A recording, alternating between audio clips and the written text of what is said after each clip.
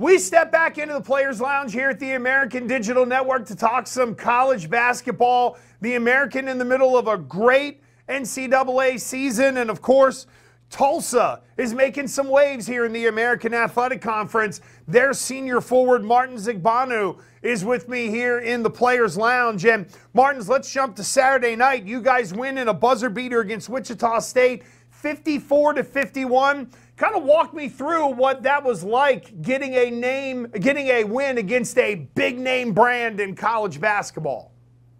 We know it's going to be a very tough game. Wichita State is a really good basketball team. Those guys play really hard.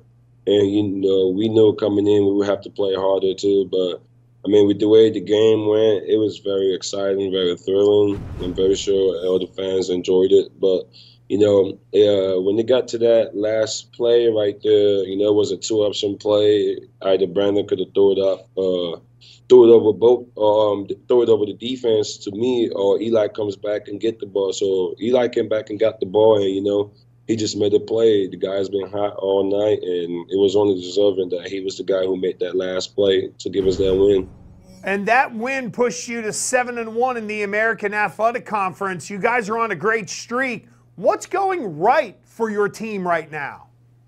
I think what's going right for us is everybody has finally bought in.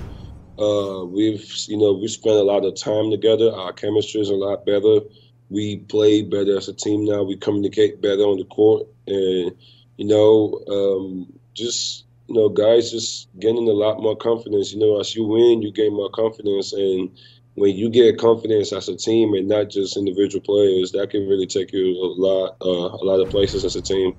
What is your role as a senior to help everybody get on the same page and to make sure everyone is going in the right direction?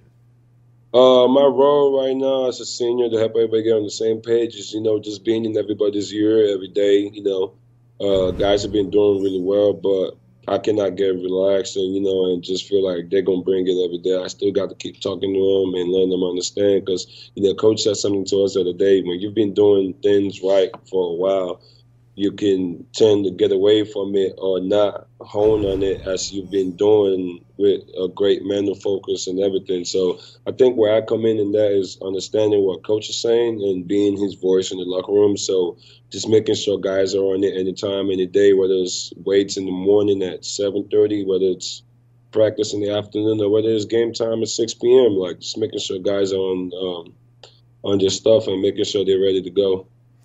Martins, your team has had multiple Players of the Week here in the American Athletic Conference, and you've been one of them in this run as well. Does that speak to the talent that you have on this roster, or are those just meaningless accolades that you guys don't think about within the context of a regular season?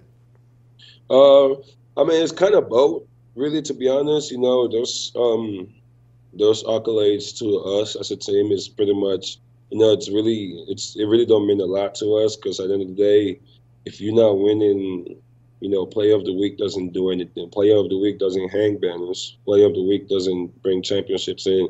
So that's not really something we really care too much about. But, it also speaks on the kind of team we have, and that's something we've always said. Our strength is in our numbers. And this is not just a one-guy team. My team doesn't just need me to do something. We don't just need Brandon or Jariah or one guy to just, be the man every night. We have guys that can step up. So that's why we always make sure we play as a team and play together.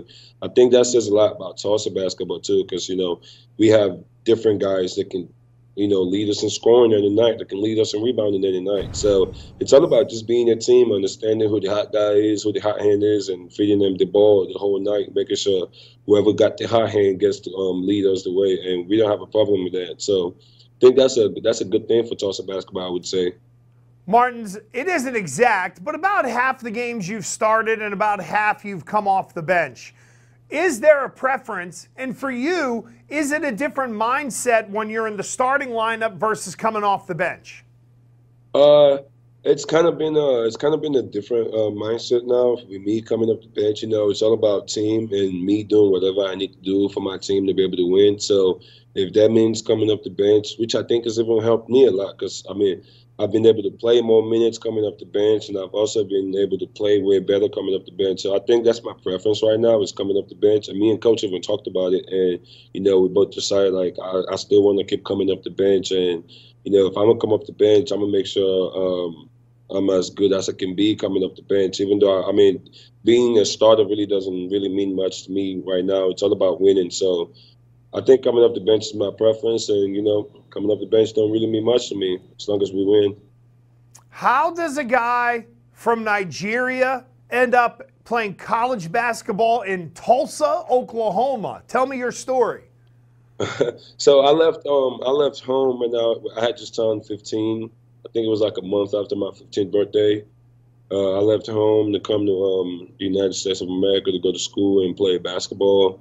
I went to a high school in Atlanta for 4 years, went to Covenant Christian Ministers Academy in Atlanta.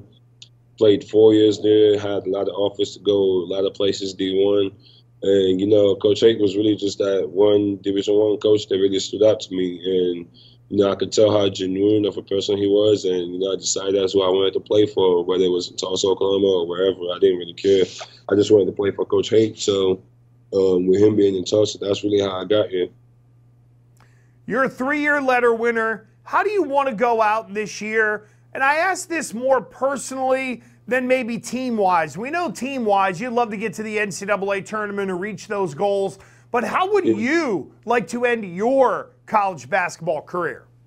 To be honest, I would like to end it any way that ends up with, me putting a banner in the gym. I want to be able to come back and feel my presence that I was once here. If that makes a lot of sense. I want people to be able to come in here, see that banner, and ask who were those guys on that 2019-2020 team. So where it really doesn't really matter how it ends, as long as it ends with, guys making it to the tournament and putting a banner in the gym. He's a team guy, Martins Igbanu, senior forward for Tulsa basketball. You guys are on a great run. Keep it up, Martins. Thank you. Appreciate it. And we'll catch up with you come conference tournament time. Thanks for joining us in the Players Lounge. All right. Thank you.